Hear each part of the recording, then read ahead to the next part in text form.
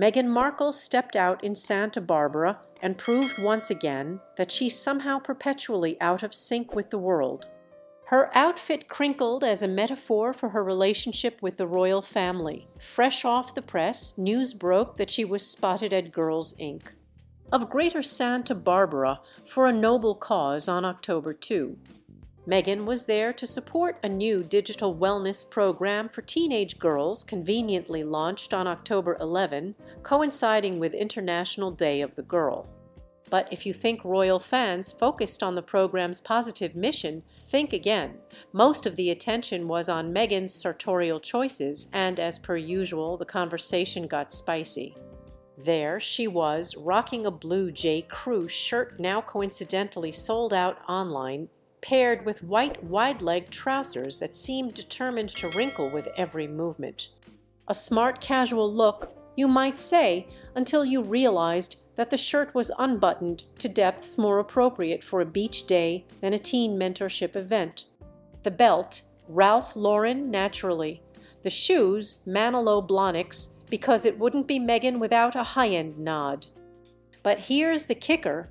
Did the shirt have to be unbuttoned down to her solar plexus? That choice, along with the wrinkled trousers, left many scratching their heads. What exactly was J. Crew trying to communicate with this partnership, the once preppy brand used to be the epitome of polished American fashion? With Meghan's version of relaxed chic, it seems to have adopted a laissez-faire attitude towards ironing. It's almost as if J. Crew is subtly distancing itself from its long-held reputation for crisp, clean attire, opting instead to cater to Meghan's unique approach to dressing, wrinkles and all. Of course, royal watchers and social media had a field day. One comment cut straight to the heart of the matter, saying I wouldn't unbutton my shirt below my bra line when visiting a girls' charity. Another criticized her apparent lack of self-awareness. There have been many photos showing that she lacks the ability to dress appropriately for the occasion. It's quite disturbing, especially around children. And while Meghan was busy sharing her own stories of digital bullying and the importance of mental wellness, critics were quick to point out the irony.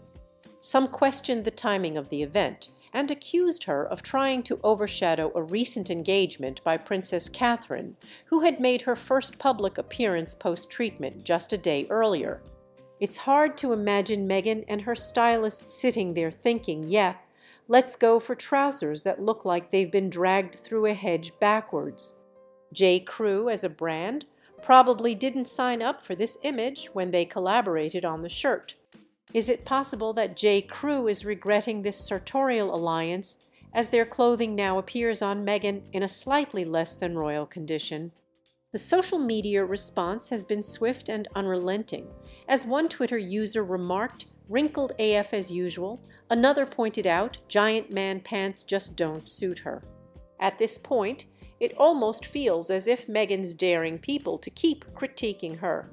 Whether it's her insistence on slightly off-kilter outfits or a knack for releasing event photos at suspiciously convenient times, there's always a reason for her to stay in the headlines.